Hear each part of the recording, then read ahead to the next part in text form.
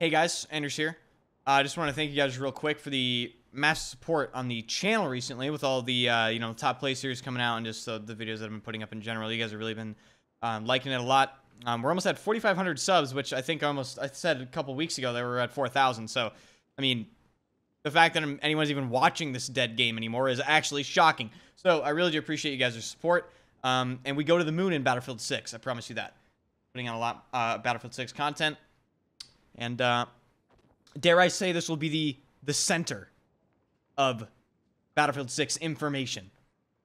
I will try to make it that. But today's video is going to be just some general tips and tricks and, maybe some map knowledge, stuff like that. Just some things to help people improve their gameplay.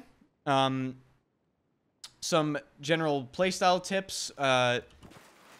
And just some things that I picked up along the way of playing Battlefield 5 and playing Battlefield games in general. First one is going to be, first two actually are going to be movement-based. Battlefield 5, as we know, has really restrictive movement. So any sort of movement trick or skill gap defining mechanic or trick you can find is going to be very useful.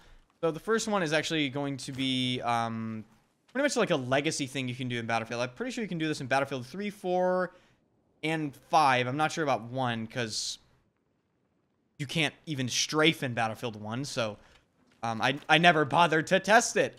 So what it is basically look at how you can jump corners first. So pay attention to the way the animation of my gun is and my weapon sights and the way I land initially. So I'm just going to jump peek this and you just pay attention.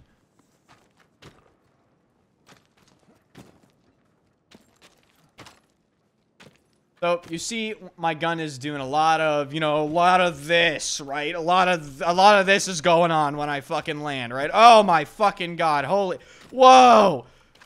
Watch this.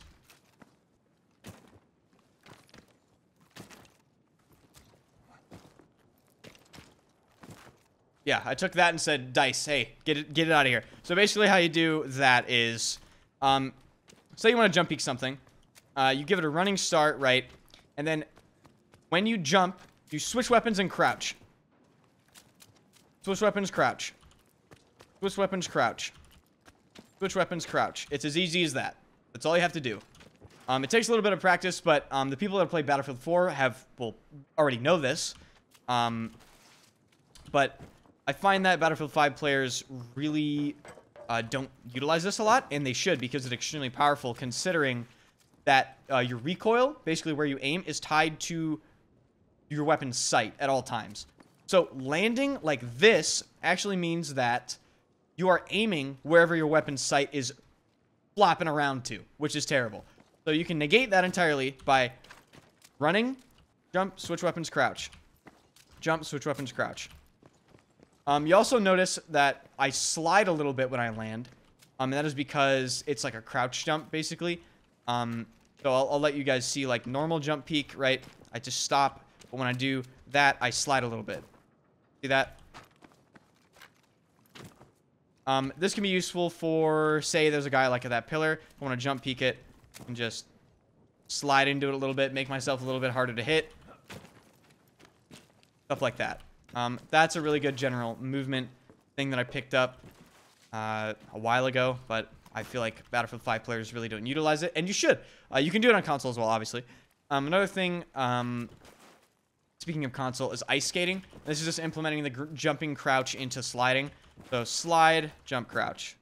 So it's kind of like a double slide, almost. It's really not that effective, but it can be useful for, getting around corners quickly, and just making yourself harder to hit in general. So all you do to that is you just slide and then jump crouch. You slide a little bit further.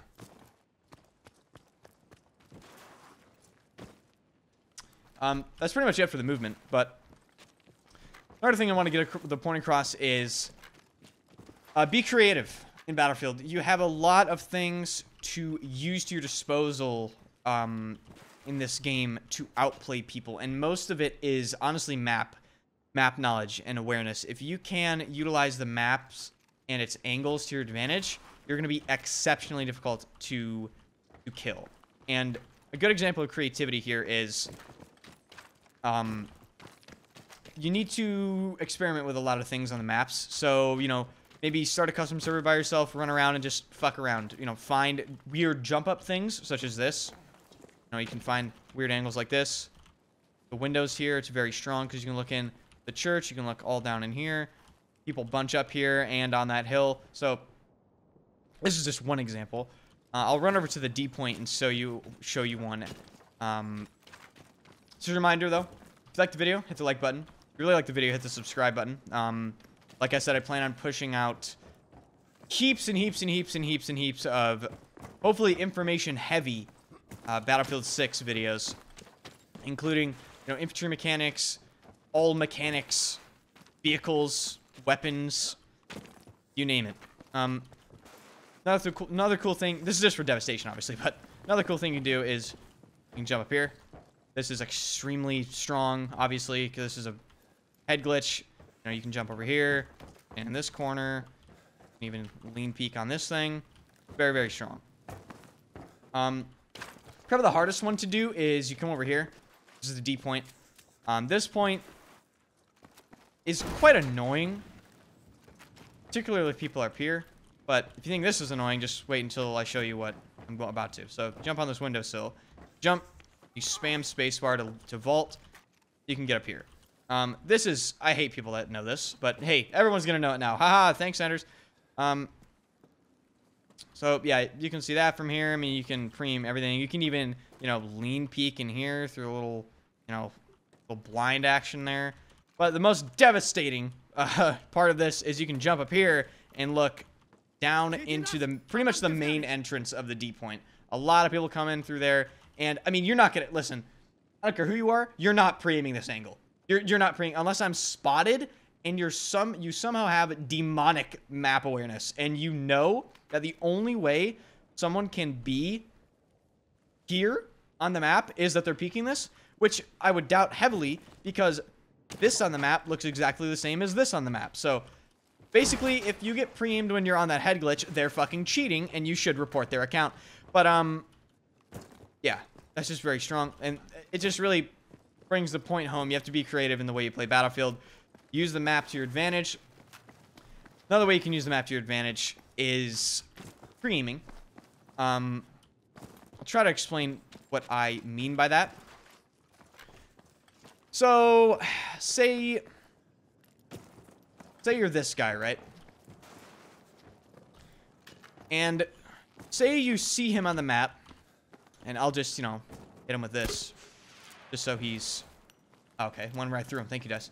I'll hit him with that just so he's, like, red for you guys. But say you're here, and he's spotted on the map. You see that little white circle? Imagine he's spotted. So a lot of people would peek it, you know, maybe like this. Maybe like, you know, they'll you know, kind of aim on him after peeking. But if he's spotted on the map, all you have to do is, you don't even have to look at your screen. Make sure that your crosshair is level, right? So chest level, not like, you know, on the ground or anything. Make sure your crosshair is level. And all I have to do is, I'm staring at my map. Notice my eyes. Notice where they are. I'm staring at my map right now. Notice that your player is marked by a triangle. Triangle has a point. Might seem really dumb for some people, but it works. I promise you. I'll show it right now. So triangle's a point, right? All I have to do is, if you want a perfect preem on this guy, point your triangle at him, right? See? You can peek that a lot more efficiently. This works for obviously everything.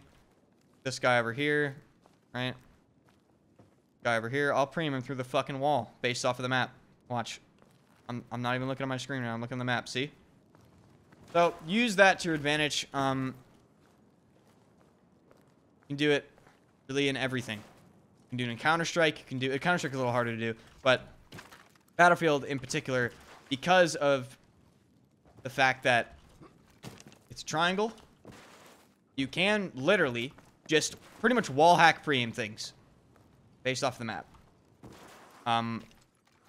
Obviously, you don't have to do it that way. You can do it, you know, the more traditional way where you know the angle and you're not looking at your map, and you can just, you know, just hit them with one of these, or, you know, one of these based off of your just knowledge of the map and its angles, but that can really help you. And it helps you from keeping a tight peak, because say I wanted to peek someone in this head glitch here. Now, I don't have Ted, which is the trusty mannequin. Actually, let me go get Ted real quick to help demonstrate this. You want to try to keep your peaks as tight as possible, and I'll explain that with trusty Ted here. So if you wanted to peek Ted on this head glitch, right? Cooperate, Ted. I own you. All right. So Ted's head glitching. Now, if I wanted to peek him, you can see his little head right there. You want to keep your peak really tight. Not peeking too wide, but peeking him just enough to where you can see him. A lot of people, like, they come out all the way here. They come out all the way here, and that you're too far away from your cover now. So you're probably just gonna die unless you just, you know, hit Ted with a little 2-tap to the head. But in general, you want to try to keep your peaks tight. This guy's in a corner here. You don't want to, wide peek him, then fucking, you want to try to, you know, hit him with a little tight 80-80 strafe and then get out of here. Now, there are situations where, you know, wide peeking something is going to be beneficial, but that is down to the situation. Say if you see someone spotted on the map, right? See someone spotted on the map. Say they're spotted and they can peek. They're spotted peeking here, right? They're spotted peeking there. You know that, say you're here, right? And they're spotted peeking that head glitch. You know that they can see, you know, all of this, blah, blah. But what's the least expected angle you can peek that's still tight, right? I would peek them, you know, a little lean action, maybe, huh? Through here. I mean, that's going to be probably your best bet, peeking that guy. And it's unexpected, and you expose less of your body while keeping yourself safe. Safer. I mean, that's really just all I wanted to share with you guys. Actually, there's still one more thing. I'll try to find audio. I'll try to find clips of me doing this, but people don't do this enough in Battlefield, and it's very, very helpful. When you're listening for audio cues, you want to try to, this might sound dumb, but you want to try to look in the direction where you think the audio cue is coming from, even if you're looking into a wall. So I'll do this on stream sometimes, where I will completely sit still and I'll just like this, because you're staring right at where the sound is coming from. You're going to get you're basically going to pinpoint that a little easier. So if I hear someone, you know, walking around on, say, here, you know, they're up on that ledge there, and I'll come here, I'll just stand still, and I'll look in the direction of that, and I'll preem it, right? So if I hear him, you know, I can come out here and preem that, because I heard him. That is very useful. It only takes, like, 1 second to stop. Just, you know? But you want to do it in a situation where you're safe, and you know you have time to do it. But, I mean, that was really it. I just want to share a few things with you guys. Again, thank you guys so much for all the support. I really do appreciate it. Follow me on Twitch. I stream every single day at 6 p.m. EST at twitch.tv/Enders. Sub the YouTube channel. Like I said, we're going to the moon when Battlefield 6 comes out. I promise. Like, listen, I'm taking all you guys with me. The sweaty Battlefield community will not be ignored any longer. I'm over it. We're going to the moon. I will Zuzu in Battlefield 6. You can't fucking stop me. You really can't. So join the journey on that. Hit the sub button. And follow me on Twitter. I get really mad at DICE, and it's a great time on Twitter. I occasionally post food porn, as you will see. I'll put up a picture about that. I cook some. I mean, we're talking prime grade marbled New York strip steaks, right? Just flawless medium rare. I don't want to get into it, right? Look at the picture. I'll see you guys in the next video. Goodbye.